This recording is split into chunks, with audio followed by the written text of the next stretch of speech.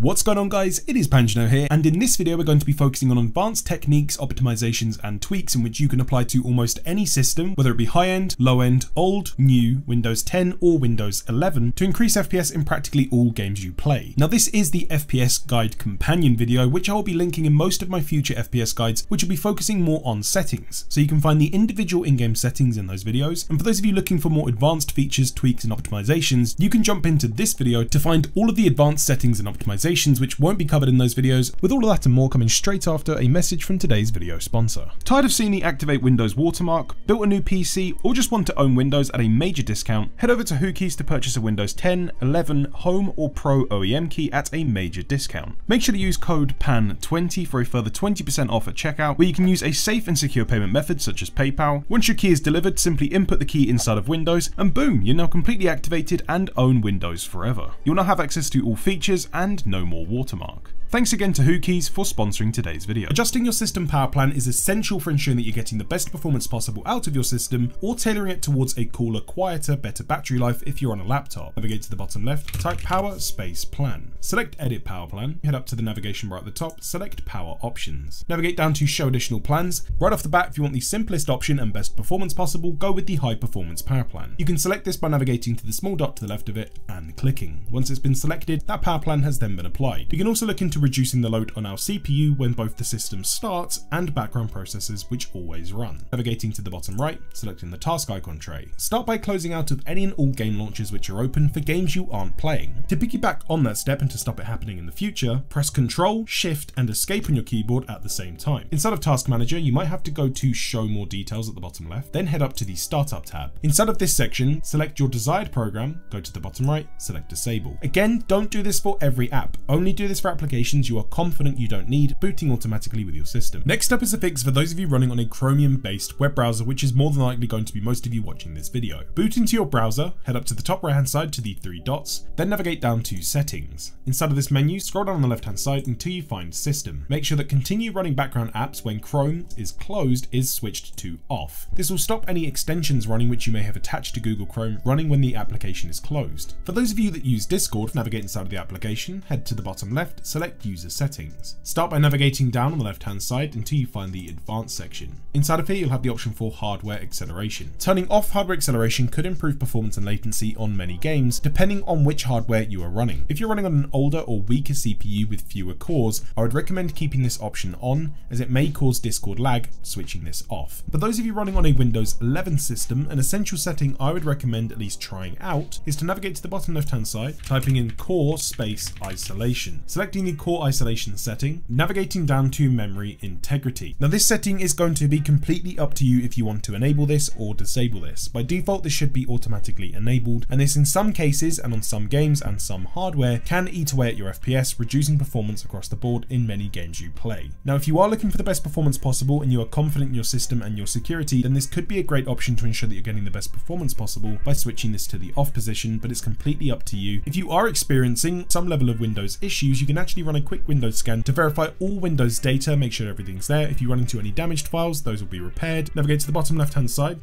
type CMD, right click, run as admin. Select yes. This time in CMD, you're going to be typing in SFC spacebar / SCANNOW, all one word. Then press enter. The scan should then start up. It shouldn't really take any more than 5 or 10 minutes. Let it run its course and it will automatically fix any errors if it does detect them. At this point, we are going to be jumping into some more advanced optimizations, which many of you will want to follow along with, but to make it simple and easy for you to revert all of the next features within a few clicks of a button, we're going to set up a system restore point. It takes a couple of seconds and I highly recommend you do this. Navigate to the bottom left, type restore, select create a system restore point, scroll down, select your local disk C drive, select configure, turn on system protection at the top, set maximum usage to about 5%. Select C drive once again, create, name the system restore point. I'm just going to be calling this advanced. Anything we change or adjust after this point in the video can be reverted back at any time after we're done. For those of you on desktop systems pursuing the best performance possible, it's also recommended to disable the hibernation mode built into Windows. If you are going to be stepping away from your PC for a while, it's best to just shut the PC down, turn it off completely. To disable this, click on the Windows button,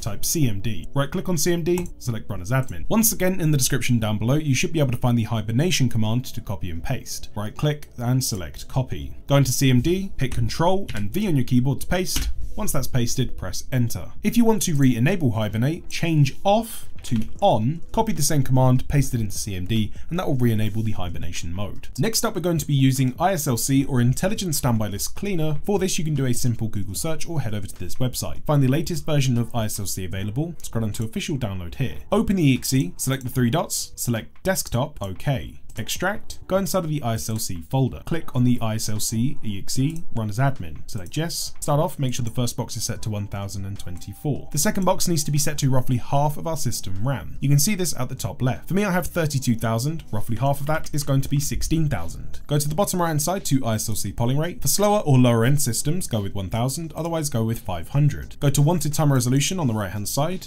Remove everything with inside of here. Set this to 0.50, then use your delete key to remove the extra values. Once completed, select Enable Custom Time Resolution, select Purge Standby List to clear that, and go to the bottom right to Start. You can then minimize the application and leave it running in the background. I'd recommend doing that every single time you go to play some of your favorite games, or if you're about to start a long gaming session, hit Start on ISLC, leave it running in the background. It will clear your system's standby list, reducing micro stuttering and hitching issues you could experience when playing games for a long period of time, and will lower the Windows time resolution, resulting in better input latency and better performance. This swiftly moves us over to the GPU optimization section of this video. A few of the optimizations we're about to cover have been covered on the channel already in further detail, so if you'd like to see specific videos about some of the optimizations we're about to cover, you can find those linked in the description down below. To start off with the GPU optimization section, I'm quickly going to recommend two videos I highly suggest you take the time to watch, either now or later on after this video. On the left hand side, you have the DDU or Display Driver Uninstaller Guide, which will show you how to do a clean installation of GPU drivers. Not only do you get the benefits of removing the older drivers and installing a clean one, but this is typically one of the most effective troubleshooting steps in which you can do if you're experiencing low performance in certain games, game crashes, or just GPU issues which you just can't explain. For those of you running on an Nvidia driver, it is also highly recommended to debloat your Nvidia driver. It's quick, simple, and easy to do. There is a ton of customization with inside of that, and there are tons of performance optimizations which come from installing a customized debloated driver. So regardless if you use DDU and installed a debloated driver or not, at the very minimum, I would at least suggest updating to the latest GPU driver, whether you're running on an AMD Radeon GPU or an Nvidia GPU. For the basic settings you need to know inside of the AMD Radeon software is to navigate over to your gaming tab. But first of all, going to start off with global graphics. Radeon Super Resolution is something in which I would highly recommend enabling, as this works similarly to AMD's FSR or Nvidia's DLSS tech. It's not as smart, so it won't look as good as those options, but it will allow you to apply FSR to any game, whether the game supports it or not. In most cases, I would recommend giving this a shot and turning this on. Radeon Anti-Lag I would not recommend using in any circumstance. It's slightly problematic, can cause stuttering issues. It works well when it does work, but it's such a game specific setting, I would recommend switching this off. Radeon Chill off, Radeon Boost off. If you aren't looking to use Radeon Super Resolution, but you have the option for Radeon Image Sharpening, this can be good if you're not looking to improve GPU performance, but you're looking to get the best visuals possible. You can't use both settings at once, so think of Radeon Image Sharpening as a way to get your games to look better, and Radeon Super Resolution as a way to get your games to run better. Texture filtering quality, we're going to be setting this to performance. Surface format optimization, on.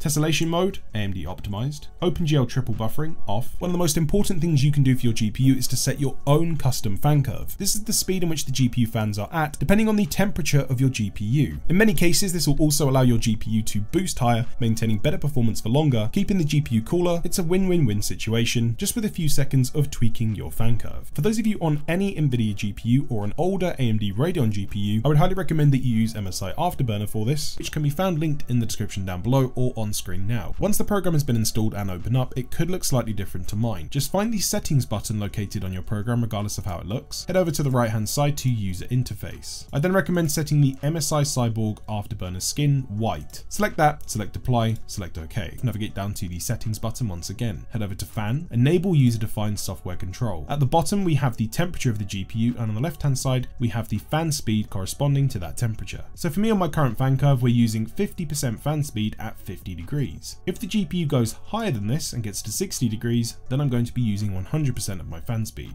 You can set it so your maximum fan speed is 80%. You can set this graph however you would like to. Once that's set up, go down to the bottom, select apply and OK. You then need to select the button for auto on the fan speed, so you can't adjust this inside of MSI and the option is blanked out. Once that's been selected, go to the bottom, select apply. Once that's done, your custom GPU fan curve is set up and running. Alternatively, if you're running on an RX 5000, 6000 or 7000 series GPU or newer from AMD, you're more than likely going to want to do this in the Radeon software panel. Head up to performance, we're then going to navigate down to custom tuning on the right hand side, select I accept. We're then going to proceed to scroll down to fan tuning, turning this on. Advanced fan control, enabling. Here you'll have a basic fan curve. At the bottom we have the GPU temperature, and on the left hand side we have the percentage the fans are going to be running at depending on what temperature. So as you can see, by default the normal fan curve for this Radeon GPU is running at 100% fan speed at roughly 90 degrees. I want my GPU to roughly be at 100% fan speed at about 65 to 70 degrees, so I'm going to drag that up there. I'm happy with this. I'm then going to press apply changes. If you wanted a quieter GPU which ran a little bit hotter, that's completely fine. You could drag down your curve to stay really slow, go to the top right to save profile, hit desktop, name the profile, hit save. Whenever you want to load it, press the load button, scroll down, select the profile, select open, and it will then be good to go and applied. On many GPUs, you can typically unlock more performance out of a GPU with one simple setting inside of this program. This is outside of typical overclocking, undervolting, or doing any tedious adjusting for your GPU. With this one setting, we can just allow the GPU to stretch its legs further, which will be benefited nicely with our custom GPU fan curve, keeping the GPU running cooler. I always like to run my Nvidia cards as high as I can set them for the power limit inside of MSI Afterburner. All modern GPUs are BIOS locked to the point where you can't apply settings to them that are going to damage them. They simply will not work outside of the spec, and you can't even adjust them to work outside of the spec. So by raising your power limit, you're simply allowing the GPU to further stretch its legs. Once that's set, go to the bottom, select apply. Next up we have BIOS optimizations. BIOS optimizations are essential to ensure that you're getting the best performance possible, especially in CPU heavy games. This isn't going to be an outright guide as to what settings you should be applying in your BIOS, it's more going to be guidance of what settings you should go away, research to see what's best for your platform and your CPU, what settings are even available to you, and what I'd recommend looking into. It's nearly always recommended for those of you playing esports titles or battle royale or other heavy CPU games to set an all-core overclock rather than using boost algorithms such as AMD's PBO or Intel's Turbo Boost. May slightly reduce your single-threaded performance, but your multi-threaded performance will see a hefty increase, which these games prefer. You could also look into a CPU undervolt, which will optimize the voltage being delivered to the CPU to maximize its efficiency, which will lower the temperature of the CPU, allowing the CPU to run faster for longer as it's not hitting temperature limits or power limits. We're just scraping the surface with CPU undervolting, but for an example, the benchmarks in which you are seeing on screen now feature my Ryzen 5800X3D. You can see the wattage being used and the CPU clocks being achieved and FPS from that compared to stock settings where we're not running an undervolt and we're just allowing the CPU to behave as it normally would. Ensure that you are utilizing your XMP, DOCP or EXPO memory profiles for your RAM kit in which you have installed. These profiles are essential to have set to on to get the speeds for the RAM in which you have paid good money for. If you're someone that wants to scrape every ounce of performance out of their system as possible, you could also look into manually tuning your RAM timings, which is essential to be getting the best performance possible out of CPU heavy games or esports titles. If you're running on an AMD Ryzen system, it's also essential to ensure that you're setting your Infinity Fabric clock or F clock in your BIOS to half of the memory speed in which you're running. For instance, if you are using a 3200 MHz RAM kit, find your F clock or Infinity Fabric and set this to 1600 as this is half. For those of you on Nvidia GPUs, navigate inside of your desktop,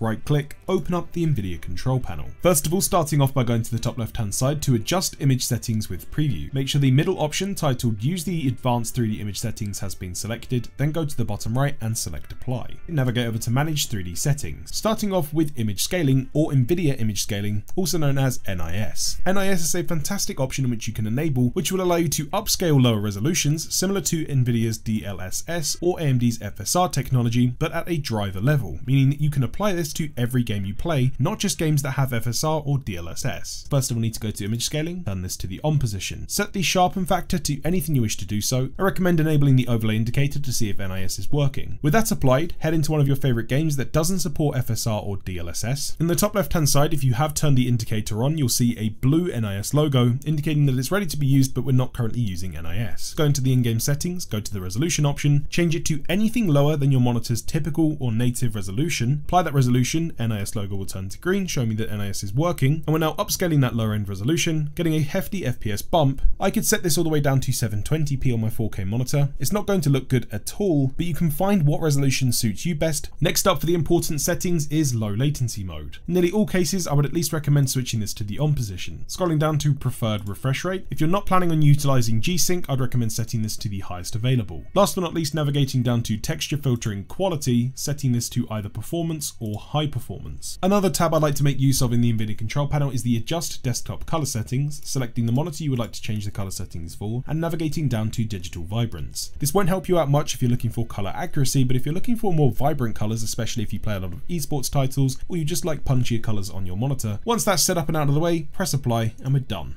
We can now move over to registry optimizations. We're also going to be backing up the Windows registry manually before making any changes, so this will allow you to go back and reset your registry manually at any time, and if you don't decide they're for you and you want to change everything back, you can do so with just 2 clicks of a button. We can then navigate to the bottom left and type in reg edit just like so. Quickly going to be making a backup of our current registry, so all you need to do is go to the top left hand side, go to File, Export, go to Desktop or wherever you want to save your registry, and we'll just call this reg backup. Once it's named, select save. This will more than likely take a few moments. If you head over to your desktop, you should then be able to find the regbackup.reg registry file. To revert everything, you'll just simply double click on this registry file, select yes, then select yes. After a few short moments, everything will be changed back to how it is at this point in the video, and you'll then be good to go. We're first of all going to be deleting and clearing out excess startup applications which automatically boot whenever you log into Windows, slowing down the PC. If you do need to use any of these applications after you boot the PC, you can simply just search for them on your PC and boot them normally. It just stops them opening automatically.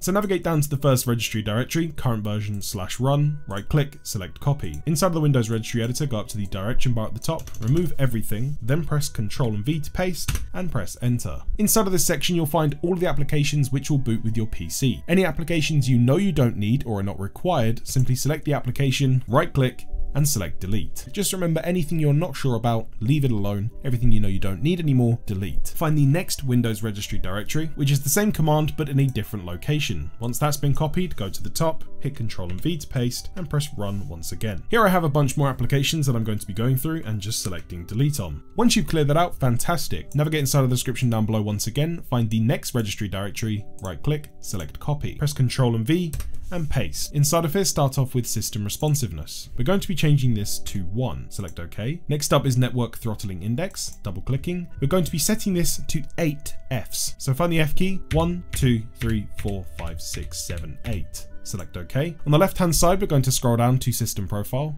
Tasks, Games. Inside of this section, we're going to be setting our GPU priority to 8. Selecting OK. Our priority is going to be set to 6. OK. Scheduling category is going to be set to high, which is HIGH, and SFIO priority is also going to be set to high. Select OK. With that completed, go back inside of the description down below, this time to the H key current user software Microsoft Game Bar section. Right click, select copy. Go to the top, remove the directory, Ctrl and V, paste. Inside of Game Bar, if you don't see a key for allow auto game mode, we'll need to create one. Right click in the blank space on the right hand side, select new, dword 32-bit value. We're then going to be calling this allow auto game mode.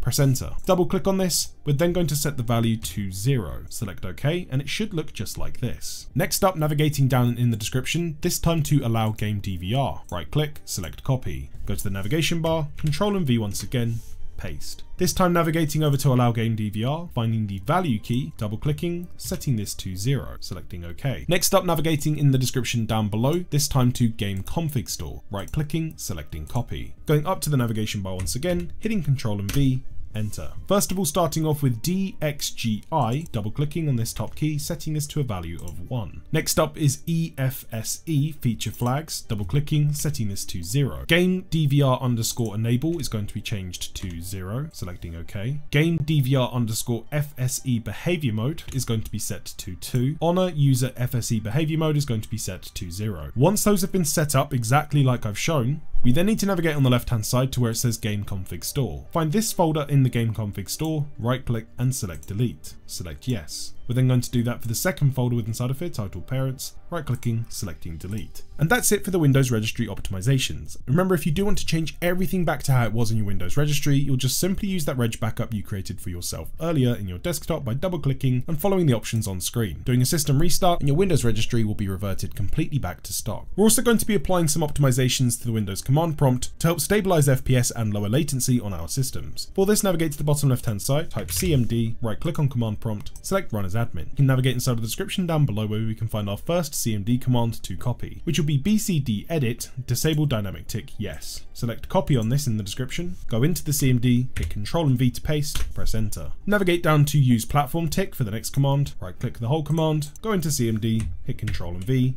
enter. Let me know of your results and which games you've tested this on in that comment section down below, alongside any other tips, tricks, or optimizations you'd like to share, as it's always fantastic to get a discussion going on down there. If you have enjoyed this content and would like to get more out of your PC without spending a penny, consider checking out the 2 videos on screen now.